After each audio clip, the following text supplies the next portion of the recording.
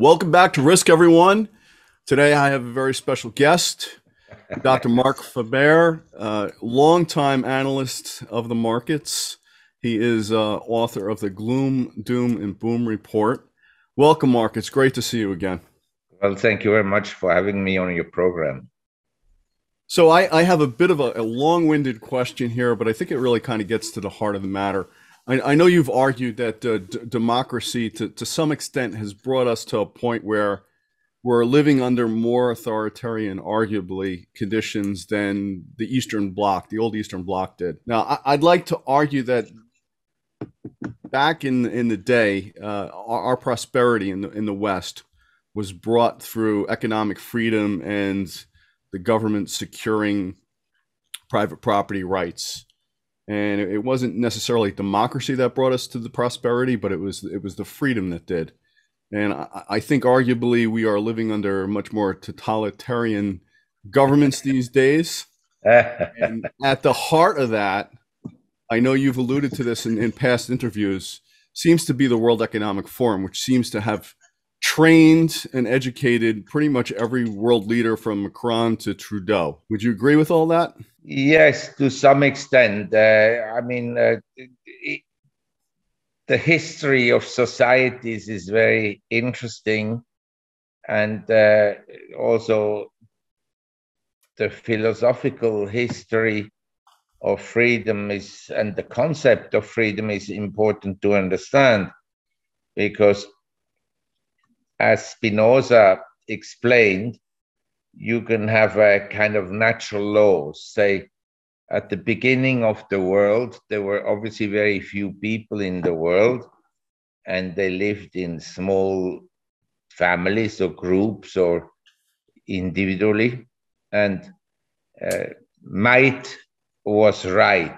In other words, if you felt hungry, then you went and hunted for your hunger.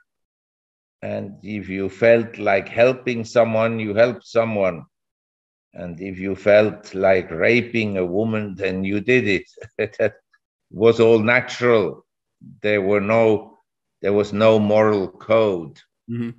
And then as societies or as people moved into communities, into villages, and then cities, you had to have some common grounds and some rules that would ensure the safety. So laws came up that it's not a very good idea to kill your neighbor and to rape your neighbor's wife and so forth.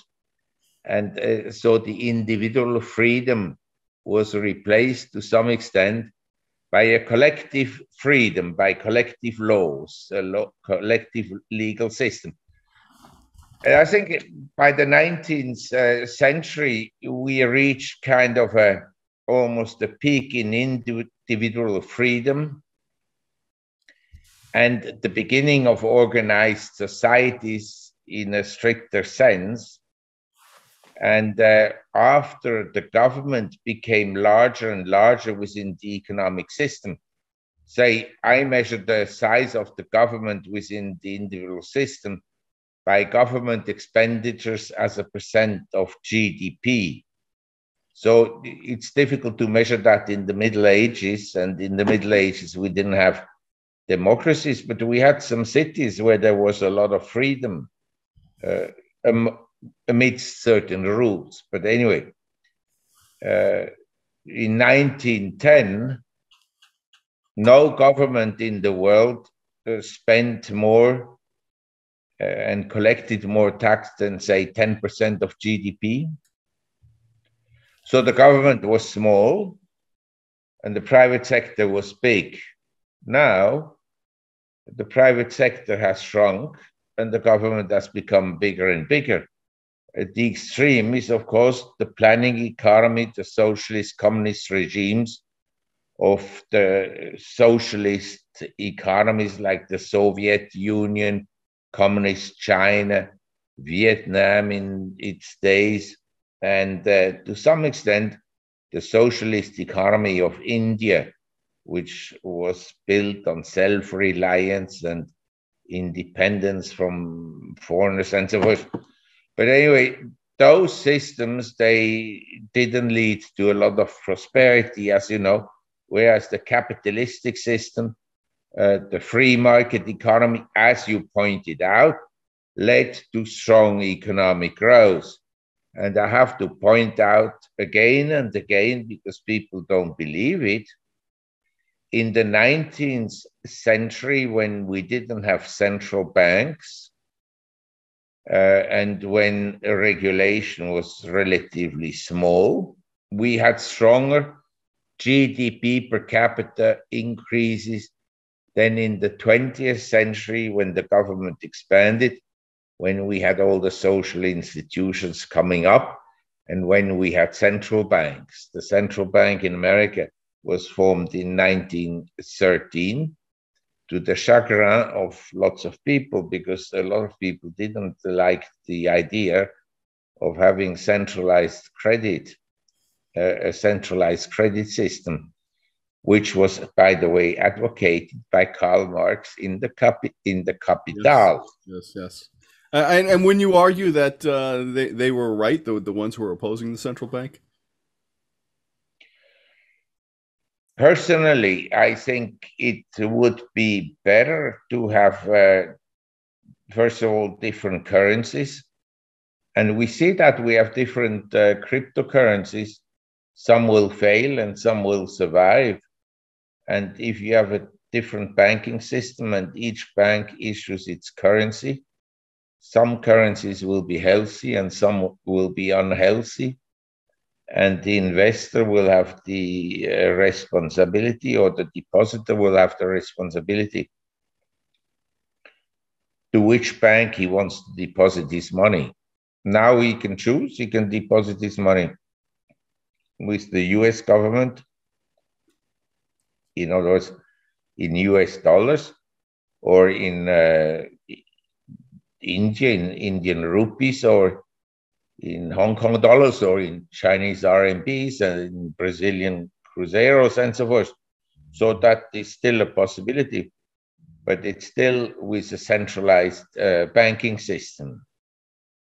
But essentially, I think it's been proven that those banks are not very safe from government interference and confiscation, and we've seen it again and again in many countries. Would you agree? Well, it's good that you're pointing this out, because I didn't think that I would have to see this in my life.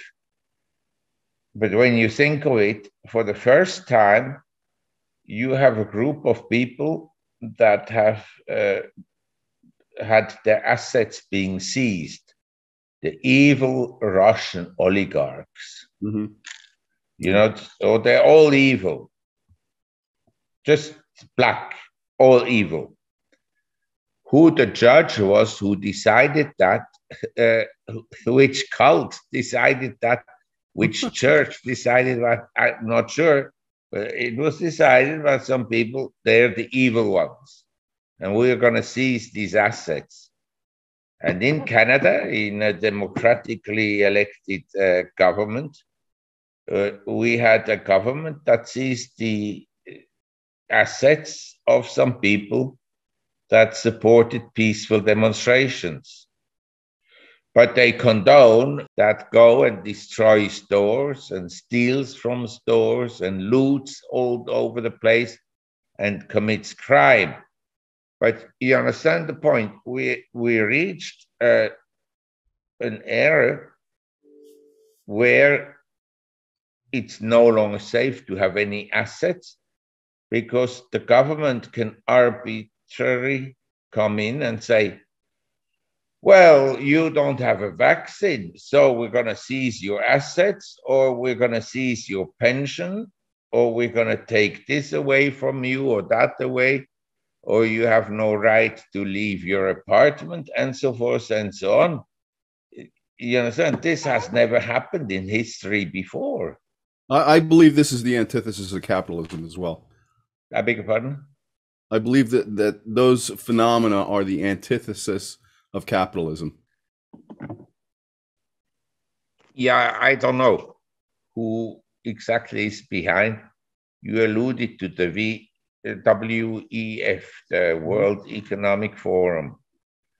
I agree with you. The World Economic Forum is like an Ivy League university of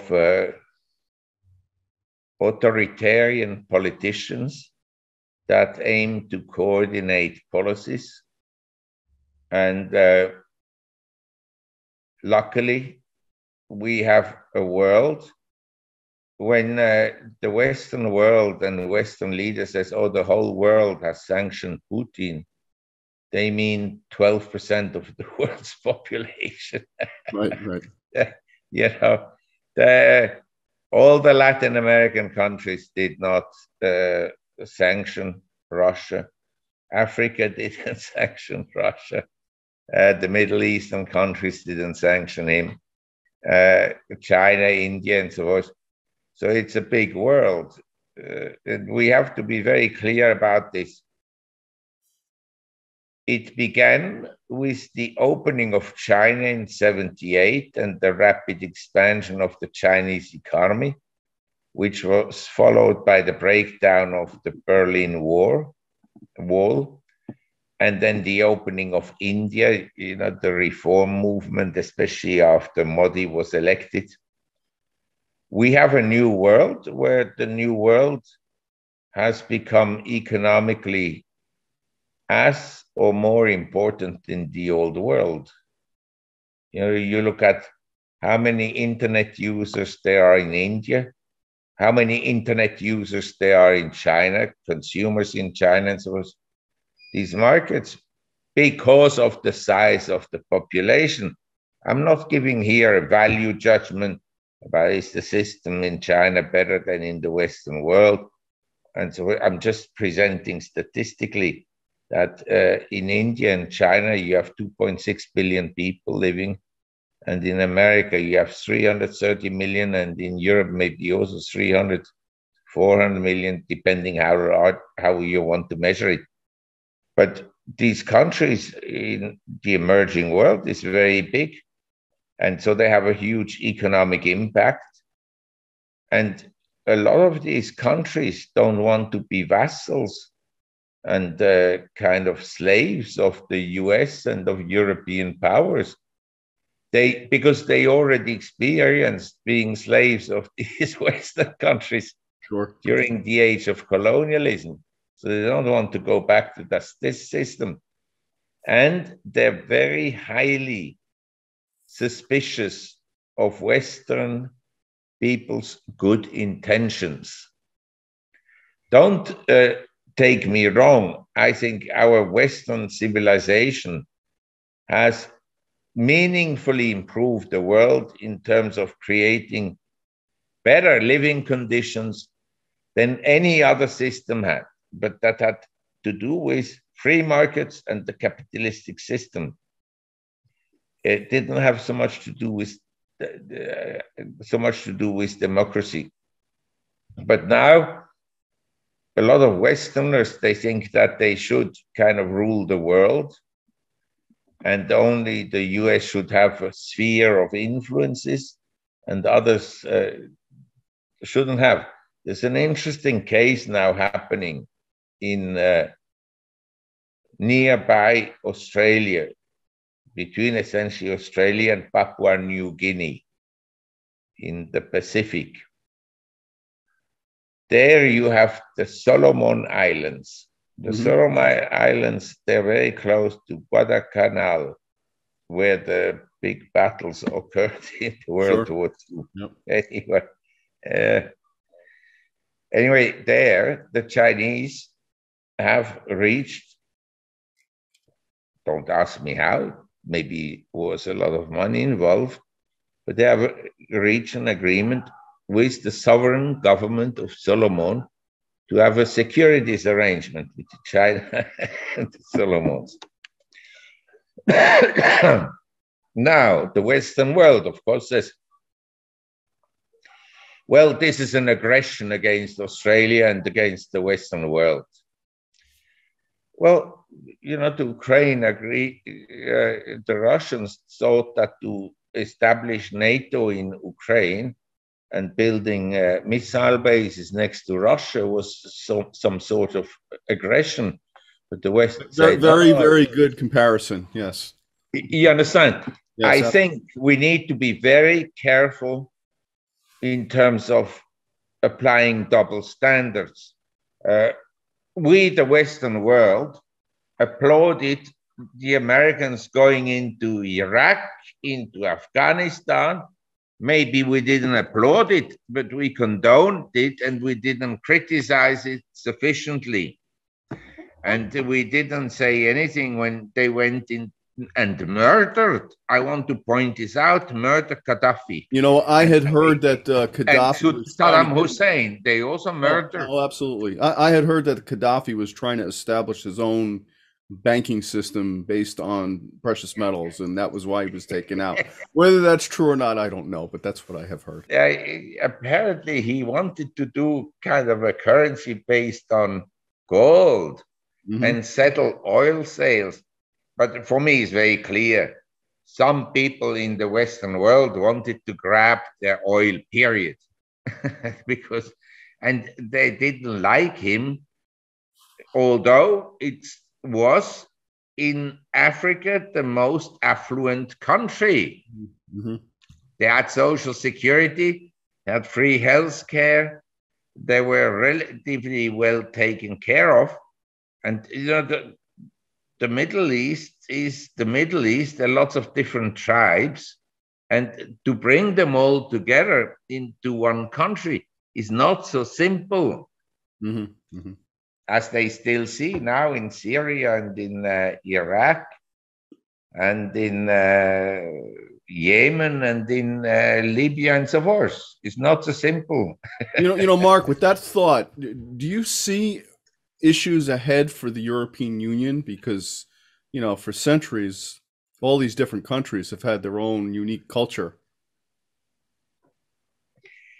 They've been butchering each other for thousands of years. Yes, sadly true. Wars at war for nothing. Yep. I mean, most wars, if you look back, are in the interest of some rulers of the elite, and some people make a lot of money out of wars, and the poor people starve and get impoverished and die on the battlefields. The rich people never are in the front line of battlefields, or seldom. The Roman emperors sometimes went at the front of their armies. Alexander the Great, same, was at the front row of his armies. Absolutely. Yep. But the woke politicians, they sit in Washington in comfortable armchairs and say, yeah, maybe it's a good idea to make a war here. We don't need to send our own soldiers, let them fight, and so forth. You know, it's a dirty game.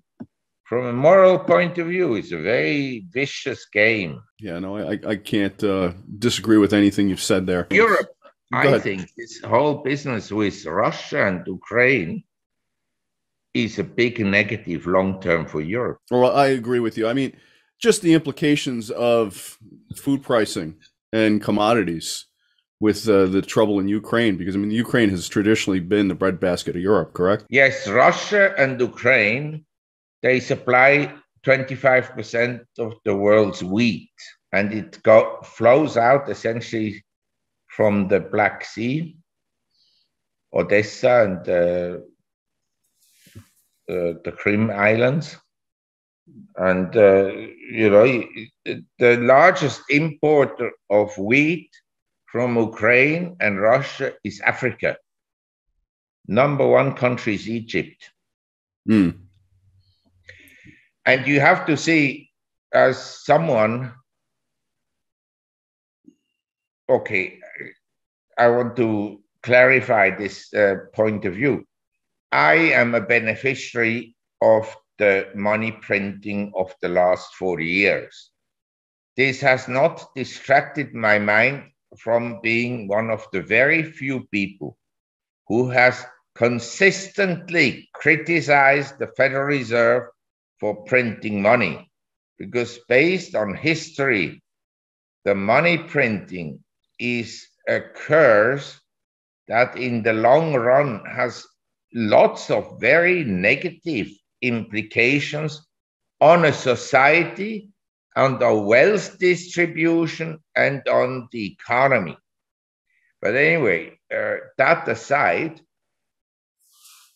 the increase in food prices is going to hurt the poorest people the hardest. You know, I was having dinner tonight with someone, and he owns a restaurant, and he said now he pays for 30 eggs, 110 instead of 90. I mean, I said, I eat 30 eggs in like 3 months, so it doesn't matter. And the price of rice in Thailand hasn't gone up a lot. But for poor people, if the price of wheat goes up or down, it has a huge impact, because you and I, maybe we spend maximum 2% of our income on food. Maybe we spend 20% on booze or drugs or whatever. I don't take drugs, but on alcohol I spend something. But for ordinary people, 30% of the income is probably spent on life necessities.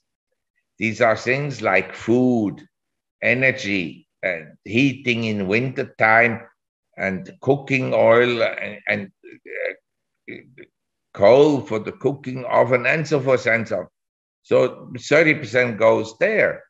So when the price goes up, they have less money for other things, including education. And I think on a moral ground, one of the worst things that can happen in life is that you impoverish the most vulnerable classes of society. In a free market, like we talked about it before, we can have abuses and so forth. But over time, they are corrected by the market. But if you have deliberate money printing by central banks, and I give you an example. In Spain and say in the Netherlands, in Holland, both countries have announced their inflation rate currently running, consumer price inflation, running at over 10%, okay? The ECB, run by Mrs. Lagarde, she was convicted and on the way to jail, but then somehow, you know, politicians, they never go to jail because they have a different legal system than for ordinary people. But anyway, she is the head of the ECB, because in politics, when you're corrupt and very corrupt, you get promoted. Absolutely. So this is the way it works. And so she, until recently, she claimed, oh, there's no inflation. Then she said, oh, it's just a transitory phenomenon. Well, this has been building for years because interest rates were always so far below the cost of living increases. You understand? You had zero interest rates, the government expanded, fiscal programs expanded, deficits expanded, everything, which is inflationary. But inflation is a funny thing. You know, Bernanke said, well, we can draw dollar bills onto the US. Yes. What you don't know is where the dollar bills will flow to. So they float to, say, stocks, and they float to the real estate market, and properties went up and so forth. But rising property prices is also negative for most people, because most people don't own the properties. And then it depends when property prices, when interest rates go up, then the burden on the household also increases in terms of mortgage payments, and the taxes go up, and so forth and so on. So in general, I would say we are faced in the Western world. By Western world, I define the most developed countries of Europe, Japan, and Australia, Canada. We're faced for the first time in, say, 150, 200 years with a generation that earns less and has less wealth than their fathers. This generation, the millenniums, and the generation Z is poorer and earns less than my generation, the traditional generation and the baby boomers. I'm born in between. Yeah, it's definitely shifted. I mean, a lot of kids are living at home still in their 30s and 40s because they can't afford their own place, They have etc. nothing. Yeah. Now you mentioned food prices going up. Do you think that's going to lead to global instability and food riots, etc.? Well, we already had. We had in Sri Lanka Yep. some riots. They were not only because of food, but it was a contributing factors. We had it in Peru. I think we have today a disconnect between ordinary people and the government that has never existed before. I'll give you an example. In America, some mayors, as you know, they have decided to defund the police. I've never heard a more stupid idea than to defund the police at a time when crime is already high. Chicago is, I wouldn't call it a war zone, but it's not a particularly safe place anymore. And they defund the police, but the Mayor Lighthouse, she has now, for her own security, 70 staff to look after her around the clock. So what you do is like someone, when this immigration wave came into Germany and into France, someone wrote rightly in the paper, all these refugees coming from North Africa and the Middle East, they're of course not living next to Mrs. Merkel's house. They're in other areas, but Mrs. Merkel is not affected by them. But the people that live in these areas where suddenly you have a majority of Muslims, they may not like it a lot. You understand? Yep. It changes the character of a country. And just recently, I mean, it's a very interesting case. And I think it may cost him a lot of votes because they have now the elections in France. Yesterday, or 2 days ago, someone broke into the house of a farmer, okay? The farmer is alone at home with a 3-year-old daughter. But anyway, so they broke in, and the farmer, rightly, he grabs his gun and shoots at them, and he shoots one who dies, and the other then take off. Now, he was arrested by the police for having shot someone. He was released on bail or whatever. And Macron then came out and said, oh, this man is a criminal because he shot someone. He should have called the police. Now, I want you to visualize. You sit in your bedroom or your living room, the 4 intruders that come in. Your little daughter of 3 years sits there. And you, in this situation, you should tell the intruders, please wait a minute, I need to call the poliise. No, it is absolutely absurd, Mark. It is absurd. You grab your gun and you shoot at one of them. Yep, no doubt about it. I think this kind of comes back to the government moving away from protecting private property. You know, I mean, it's the same kind of philosophy where our property and life do not matter to them anymore. I tell you, for me, this is the thing I've been thinking about in the last 3 weeks the most. You have, say, assets. And traditionally, you would say to someone, well, you know, you need to diversify stock, bonds, commodities, properties, collectibles, and so forth. And you need to diversify geography, so you invest some in Asia and some in the US and some in Europe and some in Latin America, something like this.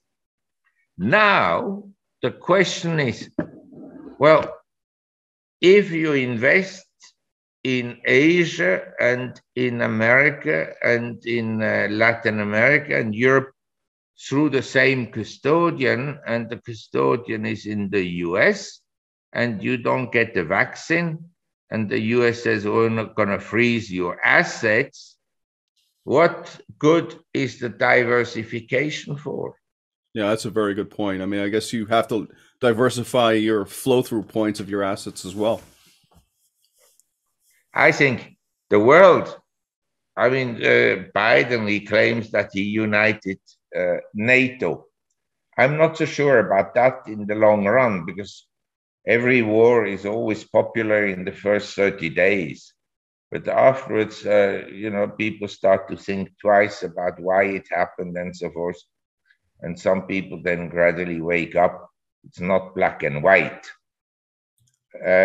My sense is that having seen the expropriation or the seizure of assets of the oligarchs, a lot of well-to-do people will think, well, I may not like India, and I may not like Asia, and I may not like China, but maybe it's better to have the custody of some of my money, or have some of my money physically outside the Western alliance, which is from the Far East, Japan, Australia, then the US, UK, Canada, Western Europe.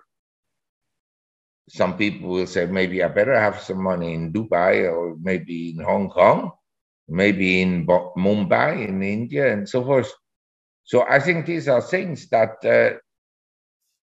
the world has been split into, in my opinion, more obviously than before, into the Western, what the world perceives as an arrogant alliance, and the other countries that say, well, we are a sovereign nation, we can do whatever we want. Would you believe that? I mean, would you argue that that arrogance of the West has been built on the petrodollar, and that era is swiftly ending?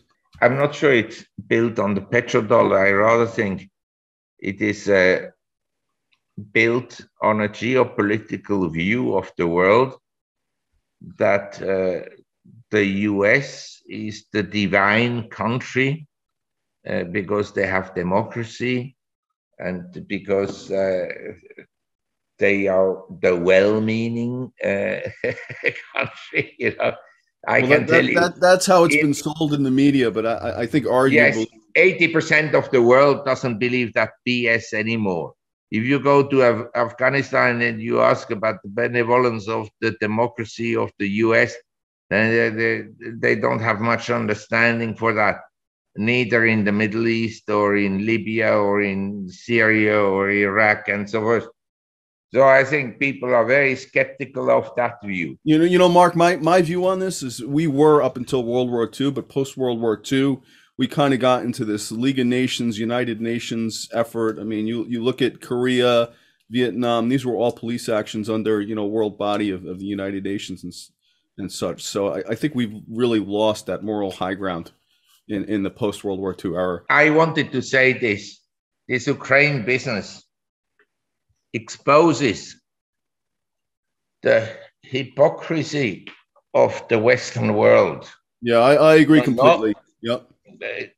Nobody ever talked about the millions, and I'm not exaggerating, the millions of people that through the food embargo with Iraq went into starvation in Iraq.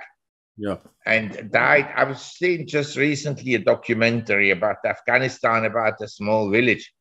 This is now not fake news from a Russian propaganda movie and so forth.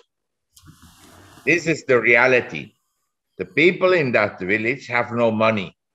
They have hardly any food. They have no jobs. There's no industries there.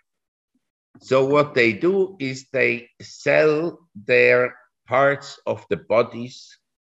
Wow. They let themselves be operated, take out a kidney, or, you know, they can't take out the whole heart. But I don't know, they do all kinds of operations there on the spot. And that is then shipped outside Afghanistan. I suspect most of it goes to China. But if it goes to China, it can also go elsewhere. But I'm just saying there are some really destitute people in the world. And with all these interventions of the Western world, whatever war, a lot of people got hurt very badly. But they never discussed this. But when it comes to Ukraine, when they can paint Putin and Russia in a negative light, they do it. And I just like to also point out, in 2018, we had the World Cup in Russia. Prior to the World Cup, all the Western media were very negative about Russia, and they warned people, don't go to Russia. And then they sold 100 million tickets in America to watch games. You know? So there was, the people are much more friendly towards, or say they're much more open towards accepting that it's not black and white, but the governments and supported by the media, they want to let it appear like black and white. But I don't want to digress too much from the investment implications. We don't know yet exactly what the investment implications are from this war, because it also depends how long it will last. But judging by the Western world's reaction, I think the war is actually not about some small territory in east of Ukraine. It is about taking out Putin and bringing down Russia to its knees. I think that's the issue. Do you think that's the reason for the sanctions as well? I mean, from my perspective, I think they're going to hurt Europe a lot more than they are Russia. This will be interesting to see. At the present time, Russia has a huge trade and current account surplus because there are very few imports that are coming in. Right. But the sanctions, Russia has been under sanctions for a long time. After 2014, they started because Russia took back Crimea Island, the Crimea Peninsula, which, by the way, is 98% inhabited by ethnic Russian people. But anyway, they were under sanctions. What happened because of the sanctions? Agriculture grew a lot in Russia, and many industries developed a lot. Normally, sanctions have some negative implications, but long-term, rather positive, because then the industries have to adapt and produce goods locally. And just open a map and look at the size of Russia and the borders of Russia with China, with Mongolia, even with North Korea. And then you have the borders with Kazakhstan and the Central Asian republics, and then towards the west and so forth, the Baltic countries. I'd say smuggling is one of the easiest things to do between the whole world and Russia. Just because it has such a vast border. It's porous. Yeah. You know, especially if you have a friendly relationship with China. And ships, they move around and so forth. You can't enforce. But I'd like to say one thing about the sanctions. About 10 years ago, when I still went frequently to Switzerland and I stayed in a hotel, which was a very unusual place, we used to have every Saturday or Sunday lunch. And one person came. He was disabled. He couldn't walk properly, and he was not very good in terms of his body. I don't know what he had. I never asked.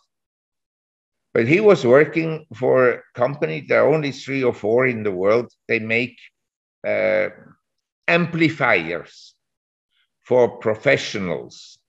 These are amplifiers for discotheques and for, like you, if you're a music lover, you need special amplifiers, you need special cables, you need special loudspeakers, and so forth and so on. Everything has to be special. And each installation will cost you between, say, $500,000 to maybe 3-4 million US. Very high end. He was a specialist for amplifiers. Yeah. So they had some clients, some, I guess, oligarchs or whatnot in Russia. And he couldn't sell. He was working for a company. They couldn't sell from Switzerland to Russia. But they could sell to an agent in the United States, and he would sell to Russia. Oh, okay. There's always a way around, right? There's always a way. So now, I know you've said that gold is fairly expensive at these levels. I also know that you think that it's probably a good place to put some money. What are your thoughts on silver, platinum, and other metals? Yeah, we were just talking tonight about silver, how inexpensive it was. I mean, I wonder, I say it's expensive. How do you measure what is expensive and cheap when you have money printing? Yeah. Gold is, in my view, inexpensive compared to stocks and bonds. And real estate. It is expensive compared to the price of wheat, corn, soybeans, coffee, cocoa. Okay. You understand? Compared to other commodities. Oil is cheap compared to gold. And if I look at the weighting of institutions in the gold sector compared to, say, the weighting of institutions in the technology sector. In the gold sector, the weighting is at the lowest in like 50 years. Because the Greens and the politically correct and the cancel culture people and what are not socialists, they told the institutions, we don't want you to own oil companies. We don't want you to own coal companies. Yeah. They just banned Russian exports of coal to Europe.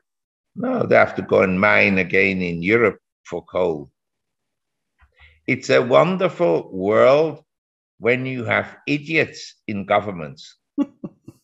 What a world. It's so true. And we're moving into an era where they're exerting more and more influence on the flow of capital and loans to companies. I mean, we have this whole sustainable finance issue that's coming up, another connection to the World Economic Forum, and also corporate governance, where they're going to be judging companies on their, I guess it's like a social justice score of the company as well. Yes. It's really, it's less and less about competency and effectiveness and value. It's less and less about capitalism and free markets, because let's face it, if it takes so much to produce a battery in terms of Earth movement and the cost of producing a battery and so forth, and then how do you discard the battery? Then economically, the cheapest is actually oil and gas. People think that electric cars like Teslas are all green, but I mean, they burn a lot of resources to produce and then to charge them. I mean, electricity doesn't come out of the wall, out of thin air. I mean, it needs to be produced by either nuclear or coal. And I don't think that, wind and hydroelectric is enough to charge all the world Teslas if everyone drove one. Is not productive. No. The most productive is nuclear. But the green socialists, this is the one source of energy they have completely banned, sanctioned. Yeah. Now, gradually in Europe, the UK, they think, yeah, we have to have some nuclear energy. Capitalism always comes. In Germany, comes they shut them down. Oh, it's crazy. Yeah, it's crazy. When you but say these are the people that we have in governments. Oh yeah, no doubt. And the corporations listen to these guys. Yeah. Would you argue that the market always wins in the long term? Yes. And unfortunately, we have to suffer through the. Unfortunately, you know, in Russia, the market won. But in between, they had 100 years, 80 years of communism. Yeah, it takes very much too long to win sometimes for our lifetimes. So, is there anything you think that we should talk about or share? I think a lot of comparisons have been made, and people think this is a correction in a bull market. But I just want to explain in 2 minutes the following. I lived through the 70s. When I started to work, the 10 years treasury was at 6% in 1970. And then inflation accelerated and we had the oil shock in 73, 74. Oil went from less than $2 to say between $9 and $10. And as a result, commodity price inflation accelerated. And food prices went through the roof between 72, 73 because there were some droughts. So there was this food inflation. But after 73, the oil price was steady for a while. It went up higher later on, but food prices came down. Wholesale prices started to go down again and commodity prices came off. They were still rising, but not at the same rate as before. But by 73, at the top, the prime rate was over 10%, and the 10 years treasury, okay, the 10 years treasury went to a high of 12.91% in 73. Inflation subsequently accelerated until 1980, and then the 10 years treasury went to over 15%, to be specific, to 15.84% in September 1981. Now, at the present time, the Fed, so the inflation today is at the level of 73, 74, but at the time, the Treasury was at over 12%, and now the Fed is debating whether we'll increase interest rates by 0.25% or 0.5%. Right. But they haven't tightened, they haven't taken back or reduced the balance sheet.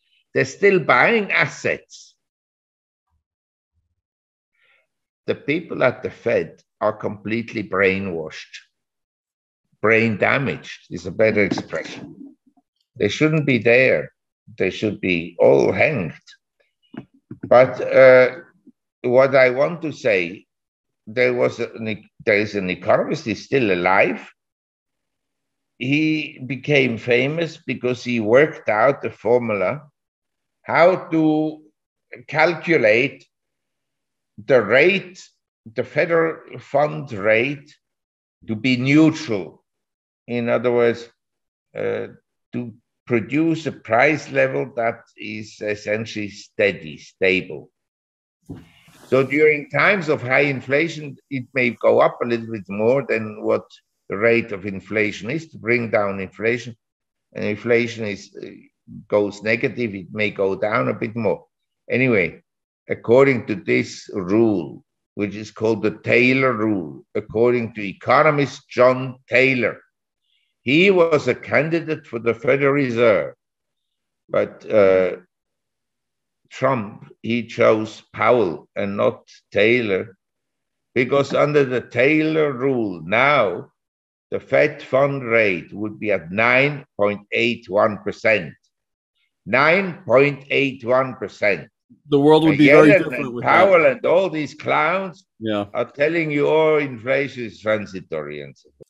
Well, they all subscribe to modern monetary theory. So, well, this is you have to see this kind of nonsense is welcomed by Wall Street. I always told all my friends on Wall Street, and I know some of the top managers and so forth of hedge funds and fund management companies, I told, I don't understand. You have good education. You went to Ivy League universities. You know that money printing is no good. But you don't stand up and you never criticize the Federal Reserve simply because for you, the most important is that year for year, assets go up because you get your fees from that. But on moral grounds, this is, of course, wrong. You should, if you're in that league of money that you are already on Wall Street, everybody's earning well. They should have criticized the Federal Reserve for their easy monetary policies beginning in the 1980s. And you remember, I always said this is a landmark decision. This is the milestone in financial history. The bailout of LTCM. Yeah, I remember that very well. 1998, because that gave a signal to Wall Street, leverage up. You can do anything. You'll be bailed out. That ushered in the grand era of moral hazard. Yes, this is one of the big, big mistakes that occurred. And it was then used. We had the housing bubble and, you know, criminals, they didn't go to jail. No one went to jail. They should have. And I suspect no one's going to go to jail next time the bubble bursts and everything falls apart. Nobody, never. Yep.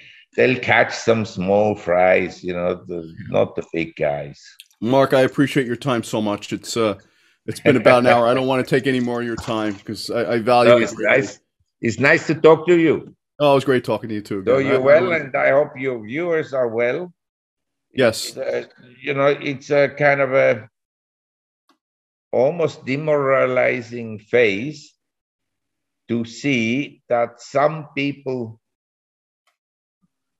have the objective to destroy the Western society and our freedom and the institutions and the legal system, which was relatively strict, upon which we built the prosperity, because it goes back to, you know, your property rights.